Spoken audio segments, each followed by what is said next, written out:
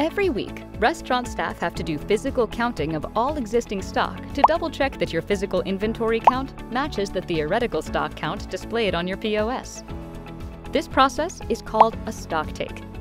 A stock take is performed regularly to ensure your inventory is well managed, that costs are tracked, and resource consumption is kept in check.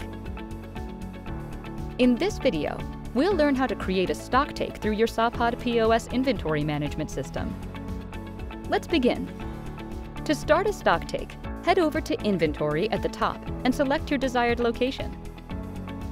Click on Stock Takes, then press the New Stock Take button. From here, you should now see the list of all the ingredients kept in stock. You can also review stock by category by choosing the category from the top left drop-down menu. Under the Count column, input the counted amount of each item.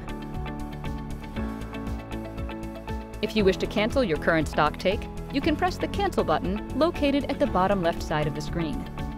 If you want to conduct a stock take later on, click on the Save button located on the bottom right. Once you're done with the stock take, simply press on the Submit for Review button. Once a stock take is completed, it has to be reviewed before changes will reflect on your POS. To review a stock take, go to the Under Review tab and click the Review button next to the stock take you wish to check. Double-check if the quantities reported are correct and that there are no stock differences. You can override any count value by simply typing in the correct amount on the corresponding count. If you feel like the stock take has to be performed again due to inventory counting errors, press the Reject button found on the lower left side of the screen. If the stock take is complete and accurate, you can press the Complete button on the lower right. Only completed stock takes can be used to reconcile inventory changes later on. When a stock take is completed and reviewed, any changes in existing inventory will reflect your stock on hand only after stock take records are reconciled.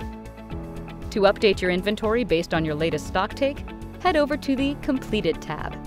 From here, press the Open button next to the stock take that you wish to use as a basis for your next inventory count. On the rightmost column, checkboxes will appear next to items with stock discrepancies. Select the checkboxes for items you wish to reconcile, or simply select the Auto Reconcile checkbox at the top of the column to select all items.